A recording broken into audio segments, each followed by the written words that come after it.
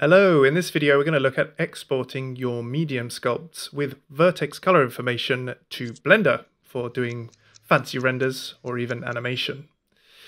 So to export your model, let me just go back a bit there. Just go to File, Export, and here we're basically going to use the raw preset which exports all of the triangles with Vertex color information per vertices. There we go. And export, save a location, export, there, you get the idea. And then when you have that file, you can import it into Blender. But first, I'm just going to select all with A and hit X and delete everything. Then File, Import, FBX. And I'm just going to hunt down my sculpt. There we go. And everything is standard, all of the import settings here. Import. And wait a while depending on your machine. This can take up to 5 minutes, I've found sometimes. All right, we have a bunny. It's all a bit crooked and stuff, you know, we can fix that later. But how to get your materials back, just go switch over here to our workbench engine and rotate the HDR a bit. Actually, I'm just going to correct this because it's bugging me. Line it up a little bit.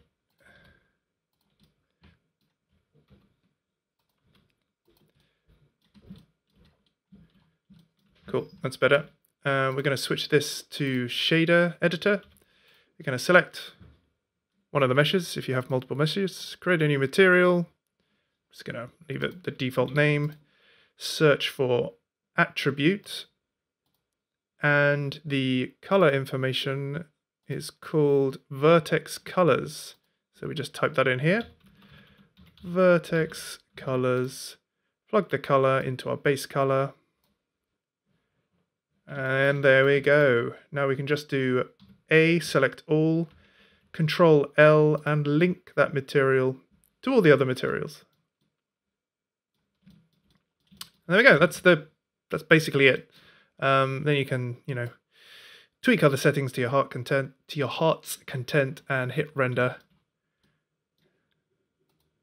And yeah, there is another method as well. When you export, you can export textures and choose your texture sizes, and also kind of decimate the model down to something a bit more manageable. As you can see, there's a lot of faces in this model, so it's not going to be particularly good if you want to export it to Sketchfab or a game engine or anything like that.